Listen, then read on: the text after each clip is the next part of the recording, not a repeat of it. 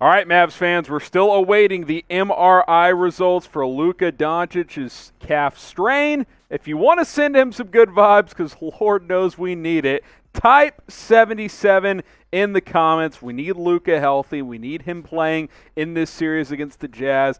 Keep the good vibes going. Type 77 in the chat, and let's break down the latest news and really rumors around Luka Doncic's injury.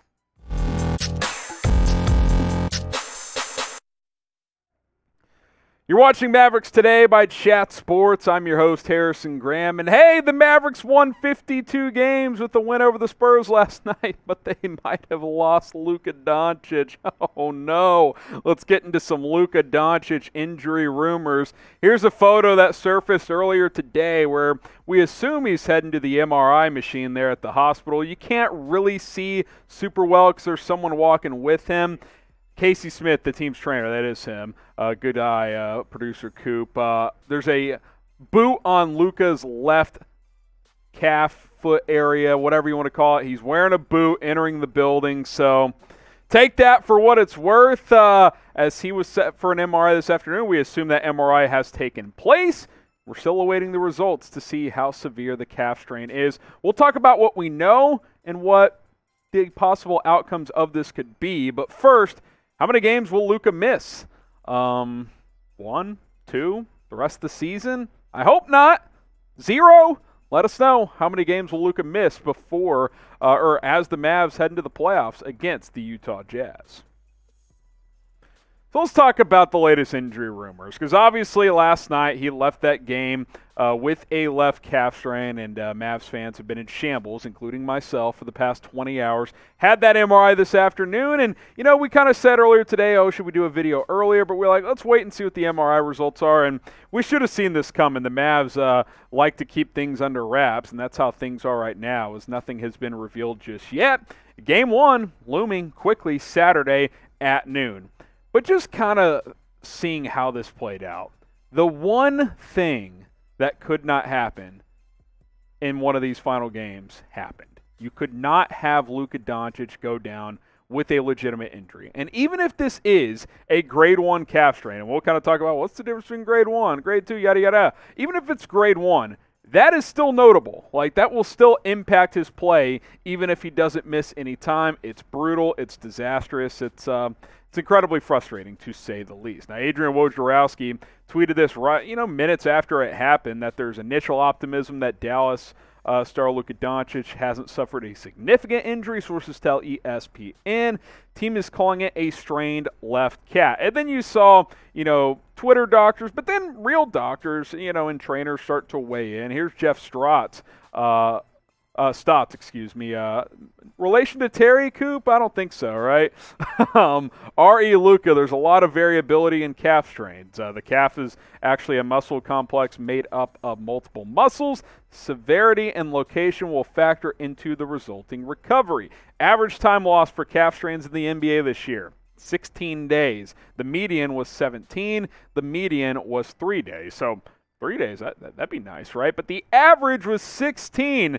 It doesn't help that the Mavs got the earliest possible playoff game, just classic, noon on Sunday against the Utah Jazz. Shout out to the Stars for having a night game. Had to have the Mavs play at 12 o'clock on Saturday. Really, NBA, you couldn't give the Mavs the Sunday night game? It's absolutely rigged. Kidding, but it is frustrating, I'll tell you that right there. Look, even if it's a grade 1, and we'll explore the grades right after what I'm about to say, he's good chance he's missing at least a game. I mean, a grade 1 calf strain is 7 to 10 days. We'll compare that to a grade 2 in just a second. But first, if you want to go bet on the NBA playoffs, you want to go bet on the Mavs or maybe the Jazz in Game 1, go do it with BetUS. Chatsports.com/MFFL, promo code MFFL. Got to keep the faith. Put your money where your mouth is with BetUS during the NBA playoffs. If you want to go bet on some Western Conference title odds, Phoenix, huge favorites at plus 115. Golden State at plus 500. You got Memphis at plus 600. Dallas plus 1,000. And what does that mean? You put $10 for the Mavs to win the West, you win $100 back. 10-1 odds there. Utah at plus 1,200. So Vegas still likes the Mavs to beat the Jazz, so that's good. Maybe they have something, some inside knowledge on Luka Doncic.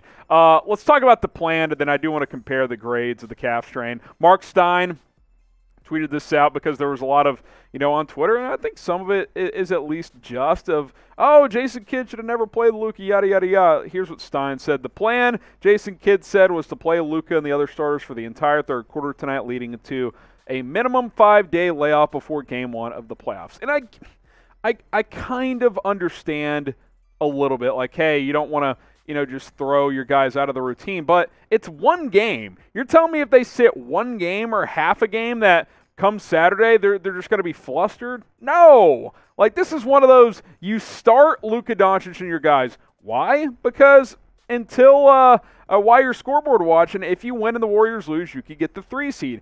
But at halftime, this is where the error was made for Jason Kidd. At halftime, the Mavs game was a little ahead of the Warriors, so it wasn't quite halftime for Golden State. But when Dallas entered the locker room, the Warriors were up by about 20 points. They ended up being up 29 at halftime against New Orleans. They were running away with that thing. At that point in time, you have to play the percentages. And I tweeted this out. We talked about this in the office. Yes, is it a small chance that Luka Doncic would suffer an injury? Yes. I would argue, though, that there's a better chance that Luka Doncic strained his calf or sprained his ankle than New Orleans erasing a 20-plus point deficit while playing all its backups. Just a hunch. I'd have to look at the history of 20-point comebacks without any of your starters playing. I'm guessing it's a very low percentage. Now, Luka getting a calf strain might be 3%. I would say the Warriors blowing that lead was probably 1%. You got to play the percentages, and Jason Kidd didn't do that. So I think he has to accept some blame. Was it a freak deal? Absolutely. You can't see these things coming, but at the same time, it happened. Now, grade 1 versus grade 2. There's been a lot of discussion because calf strains are different. Grade 1, typical recovery, 7 to 10 days. But as you saw from Stott's tweet, someone recovered in 3 days this year. I don't know who that player was. He did not list him. Frank Ntilikina, he came back in 3 days? No, 12 days for Ntilikina, if you want to compare a Mavs scenario. 12 days, 3 games for Ntilikina. The Stotts reference was some player in the NBA came back after 3 days. Not sure who it was. The average was 16 days.